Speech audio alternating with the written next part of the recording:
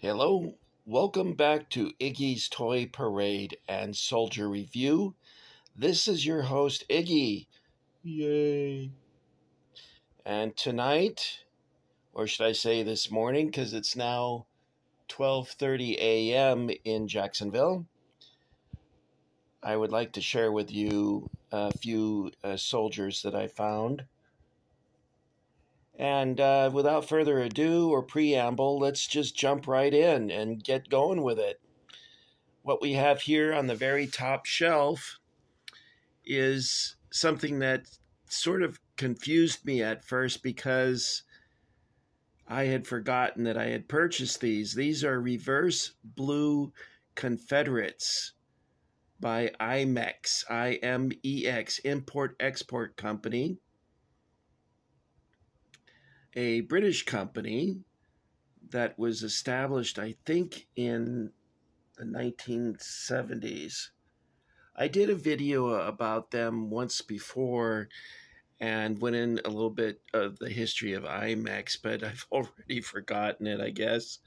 Anyway, these are reverse blue Confederates, and that's what threw me about it. And also the number of figures here.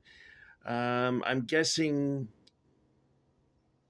it must be 2 boxes of them, because this seems like an awful lot of figures up here to just be 1 box. So I'm guessing it's a couple box worth of reverse blue Confederates. And of course, that really threw me off for a while.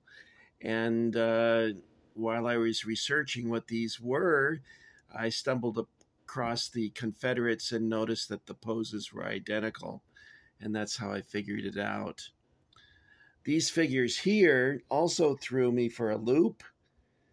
I guess I should remind you that I didn't mark anything. Everything was out of their packages and put into baggies. And I stupidly did not mark any of the baggies as to what the contents were because I thought I wouldn't forget. Well, 25 years later, oops, Iggy forgot what he was dealing with here. But these are Butternut. Well, they claimed they were Butternut, but they're actually sort of a British khaki-looking color. This looks like what the British color the British wore during the Anglo-Boer War and also the Sudan campaign of 1898. And these are reverse Yankees in so-called Butternut. Well, we should say allegedly Butternut, but more of a tan, as you can see there. And then the last group, I think they're accurate or IMEX, but I don't know, and I really like them a lot. And I wish I could remember what they were. But again, I didn't save any of the packaging. But I'll do some more close-ups of these because I really, some of the poses I don't like, but a lot of it I do like. And so I want to share that more closely with you. So let's go to the top and take a look at what we have here. By the way, I'm in the cowboy kitchen, as you can see here. I haven't shown you that. I haven't shown you guys my cowboy kitchen in a while, have I?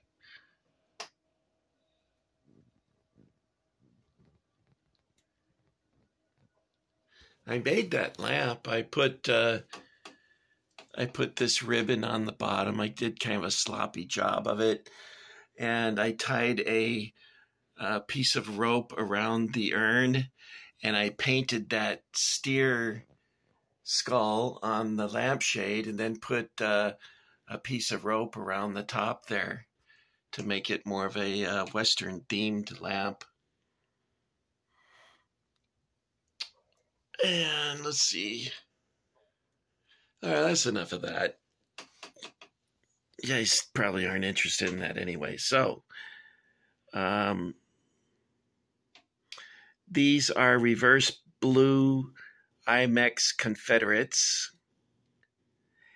And they've got some really cool poses here because of them being reverse blue. We're getting a better selection of men with slouch hats. And the Union Army wore slouch hats too. They're probably more informal in the West. In fact, when Western troops paraded at the end of the war, everyone was astonished by their appearance because uh, they had these slouch hats and really long beards. They looked bedraggled, I guess. And though they looked sloppy because their uniforms were faded and worn out and patched, everyone was impressed by their demeanor and the air of confidence that they exuded. So we have some excellent poses here, such as this rifleman here. Very nicely done. There's a couple riflemen here.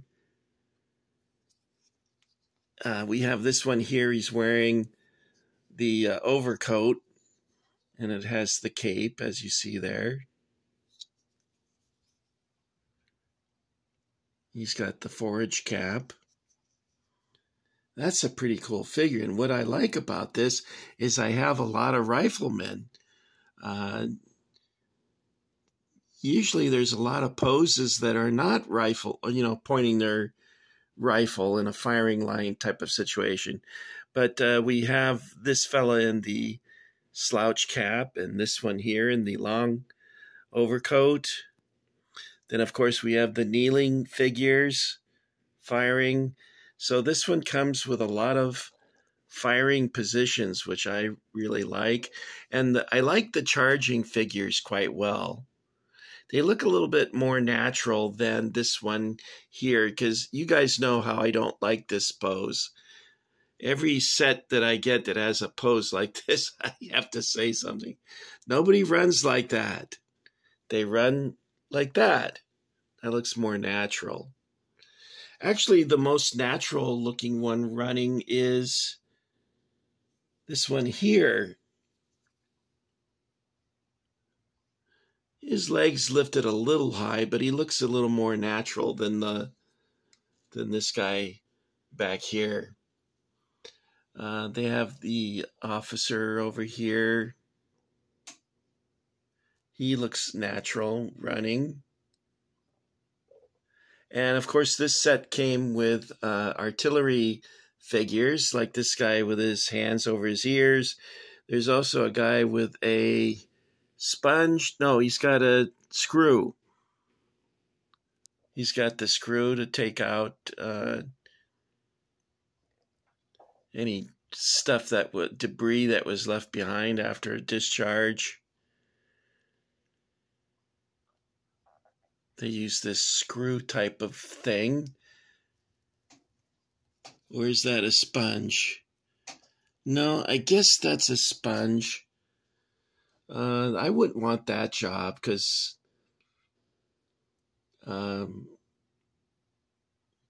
if you did it wrong, you could lose your part of your team.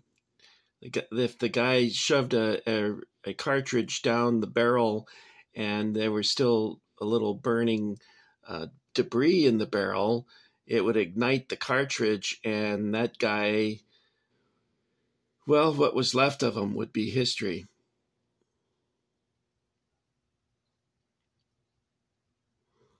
I really like this guy here. He's really cool too. So it's a really nice set. Confederate Infantry by IMEX in reverse blue. Now this one, these are Yankees, and it's also an artillery crew, and you can see he's got the sponge and the guy with his hands over the ear, and there's one pulling the lanyard.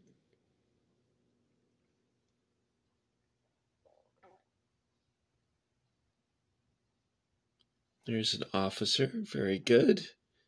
He's actually got Burnside's, that strange beard, if you want to call it a beard, that Ambrose Burnside had. where it was shaved off on the chin, but it had a little bit on the cheeks and a big mustachio. So these are all very nice figures.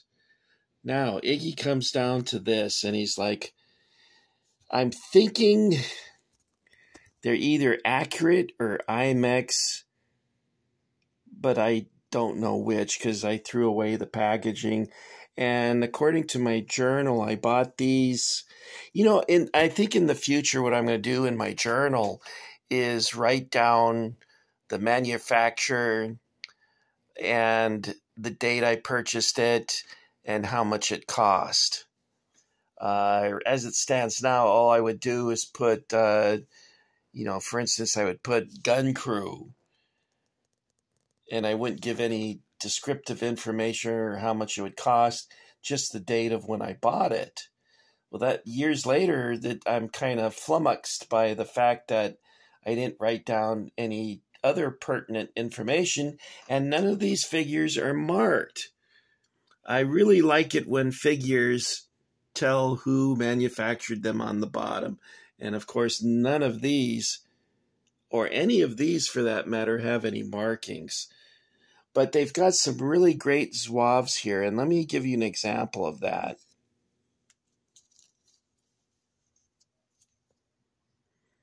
Like this figure here.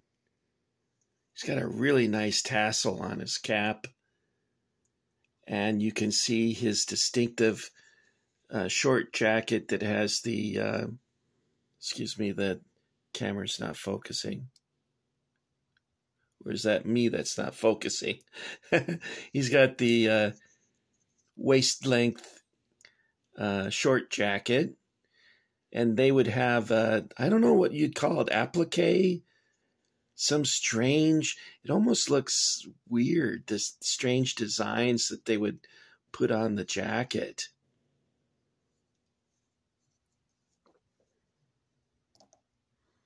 And then there's another zouave pose here that's pretty nice. As you can see here, he's pretty good. Like I said, because I didn't save any of the packaging, and it's been most of the Civil War figures that I've been showing you I bought in the 90s or the late 80s. So that was 30 plus years ago. Good grief. It's hard to believe. And this one here, he looks like he's wearing the Jeff Davis hat. They call it the Jeff Davis hat because while he was Secretary of War, I think it was under the Buchanan administration, they approved these hats and they called them Jeff Davis hats. And all the soldiers wore them, not just the Iron Brigade. In fact, a lot of the slouch hats are based on this because when it would rain, these hats would collapse and become slouch hats. An example of that would be, well, do I have an example of that? No, these hats are probably not Jeff Davis hats. These are just regular, like, civilian hats. The hat I wore when I was Civil War, I wore, I had a McDowell kepi, which I wore once. And then that was my last Civil War event. And I also had a forge cap, and I had a brown civilian hat that had a rounded crown. And I really like that. In fact, it's here in the Cowboy Kitchen. Should I show it? I got so much garbage sitting around right now. I don't really want to share what the kitchen looks like because you can see here it's a mess in here, and it's because I've been focusing all my energies on filming the soldiers, and I need to get them packed up and out of here. But if one of you could leave a comment if you can positively identify these figures. Right now, I'm having to just use conjecture. That's all, folks. Iggy cannot talk conjecture on what they are. And I'm guessing accurate, maybe like a series 2 or something, but I don't know, and I wish I did. And I tried looking them up on eBay and also online, and I came up empty-handed after a couple hours, and I decided to give up because basically I want to go to bed. You see what time it is? Tick, tick, tick, tick, tick, tick, tick, tick. Okay, so those are the 3 sets of figures that I wanted to share with you before I went to bed, and I hope you enjoyed looking at them. And I'm going to do I always promise you a quick panoramic sweep, and then I forget. So here we go. 1, 2, 3.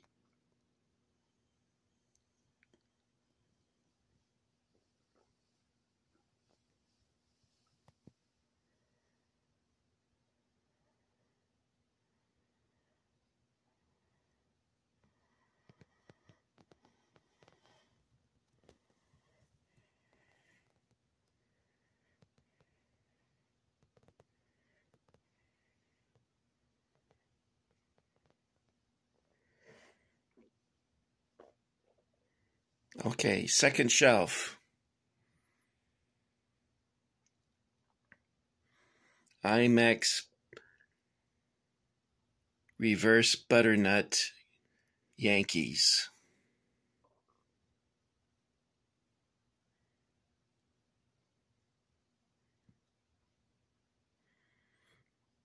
Not quite a butternut color, but nice khaki color, I suppose. This is reverse blue, light blue Confederates. And I'm glad that I bought a number of these because I really like these quite well.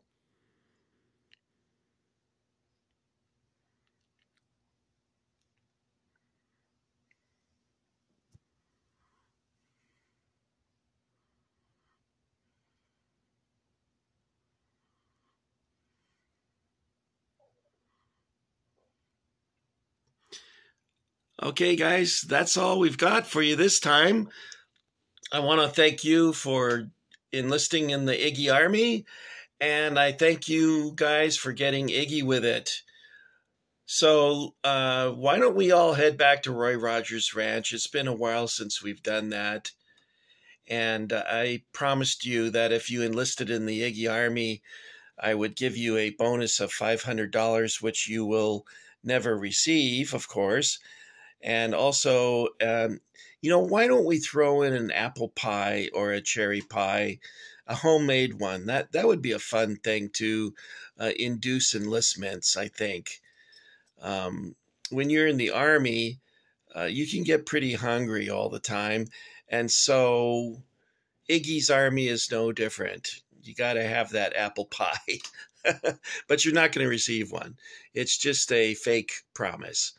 So thank you, you guys, for coming along and getting Iggy with it. And I think at the count of 3, I'll say goodbye. That's 1, 2,